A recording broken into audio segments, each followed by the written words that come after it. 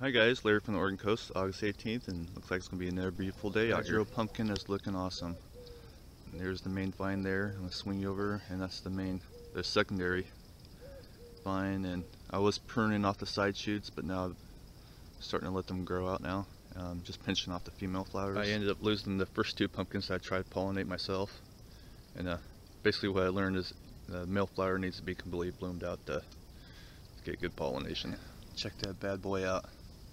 It's about the size of a basketball, so I'm going to take a quick measurement here. The size is right about 12 inches by 11 inches, so I have no idea on the weight.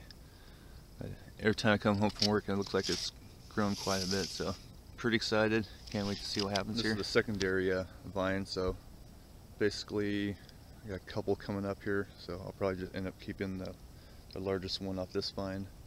I'll probably do the same thing with this one. That's the main vine. Kind of curious to see which one. That one just got pollinated and it's really starting to take off, so I'm wondering if that one will actually outgrow the big one. And this is the one I got grown in soil, and it's actually passing up the hydroponic one for length anyways. This pumpkin here is about 2.5 weeks old, but it's really taken off.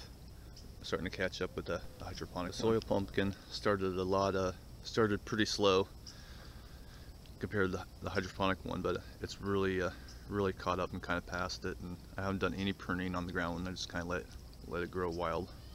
I'm trying to keep the hydro pumpkin, just the two main vines there. Well, I did end up adding another air stone, and it sure helped out a lot, and still running the ppms right at 1800, and I don't see any reason to bump it up, but seems to be working just fine. Now for a little extra fertilizer, I've been dumping the leftover water from the reservoir on my water changes out here on the ground, and also been adding about 5 gallons of compost tea probably once or twice a week. I just dump it there on the ground, and I don't want to use a sock. I just dump some compost in a bucket, mix it around, and I just dump the whole thing. So that's the dark brown material you're seeing there. The soil is a hard clay, and I'm really surprised that we can even get grass to grow on here.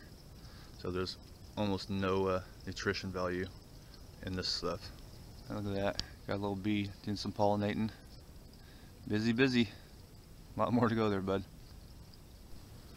Really happy with the results so far, and real excited. Can't wait to see what's going to happen in the next couple months. So, alright guys, take care and have a good one.